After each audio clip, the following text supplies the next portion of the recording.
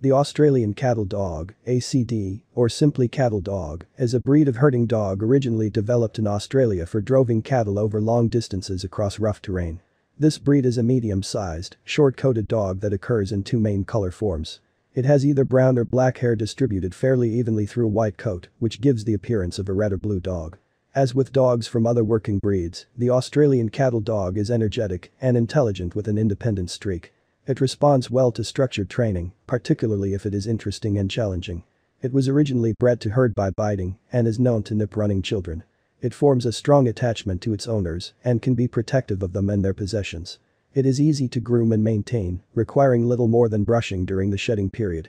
The most common health problems are deafness and progressive blindness, both hereditary conditions, and accidental injury. Otherwise, it is a robust breed with a lifespan of 12 to 14 years. In the 19th century, New South Wales cattle farmer Thomas Hull crossed the dogs used by drovers in his parents' home county, Northumberland, with dingoes he had tamed. The resulting dogs were known as Hull's Heelers.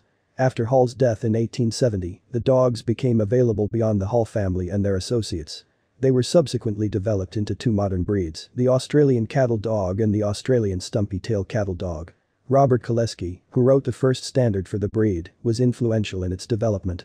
Australian Cattle Dog has been nicknamed a red heeler or blue heeler on the basis of its coloring and practice of moving reluctant cattle by nipping at their heels.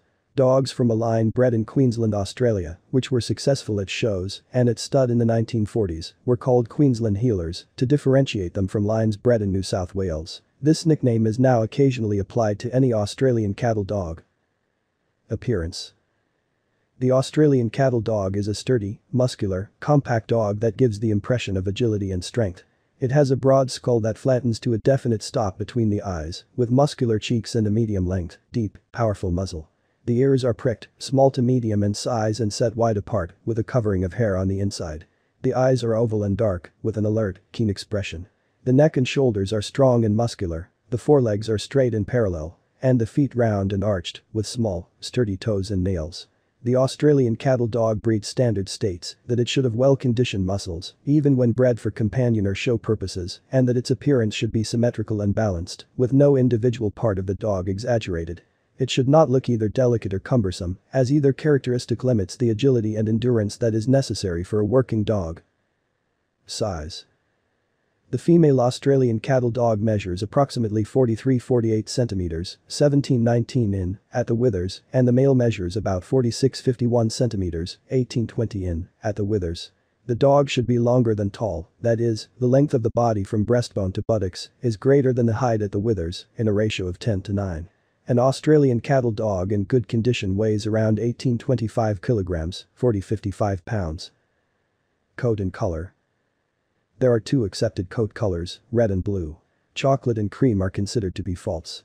Blue dogs can be blue, blue mottled, or blue speckled with tan on the legs and chest, and white markings and a black patch or mask on one or both sides of the head. Red dogs are evenly speckled with solid red markings, and similarly to the blue dogs can have a brown, red, patch mask on one or both sides of the head and sometimes on the body. Both red dogs and blue dogs are born white, except for any solid colored body or face markings, and the red or black hairs show from around 4 weeks of age as they grow and mature. The distinctive adult coloration is the result of black or red hairs closely interspersed through a predominantly white coat. This is not merle coloration, a speckled effect that has associated health issues, but rather the result of the ticking gene. A number of breeds show ticking, which is the presence of color through wide areas, though the overall effect depends on other genes that will modify the size, shape and density of the ticking. In addition to the primary coloration, an Australian Cattle Dog displays some patches of solid or near solid color. In both red and blue dogs, the most common are masks over one or both eyes, a white tip to the tail, a solid spot at the base of the tail, and sometimes solid spots on the body, though these are not desirable in dogs bred for conformation shows.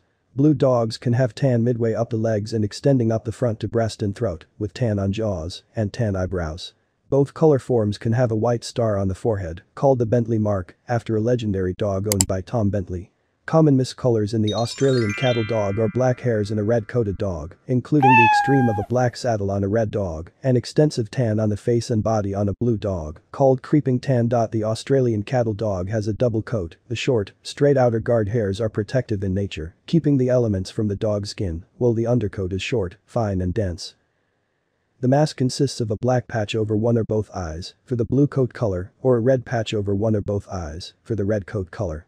Depending on whether one or both eyes have a patch, these are called, respectively, single or half mask and double or full mask. Dogs without a mask are called plain-faced. Any of these are acceptable according to the breed standard. In conformation shows, even markings are preferred over uneven markings. Tail.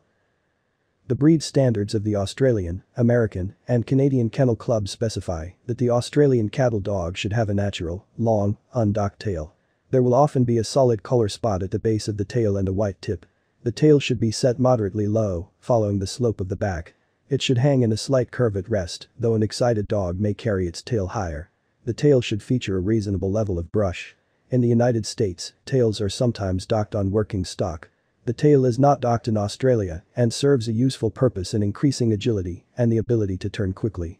The Australian cattle dog is a breed distinct from the Australian stumpy-tail cattle dog, a square-bodied dog born with a naturally bobbed tail. The stumpy tail resembles the Australian cattle dog but has a taller, leaner conformation. It occasionally has a natural long thin tail, but most are born without tails. Temperament. Like many working dogs, the Australian cattle dog has high energy levels, an active mind, and a level of independence. The breed ranks 10th in Stanley Coren's The Intelligence of Dogs, rated as one of the most intelligent dogs ranked by obedience command trainability. The cattle dog needs plenty of exercise, companionship and a job to do, so a non-working dog might participate in dog sports, learning tricks, or other activities that engage its body and mind. When on home ground, the Australian cattle dog is an affectionate and playful pet. However, it is reserved with people it does not know and naturally cautious in new situations.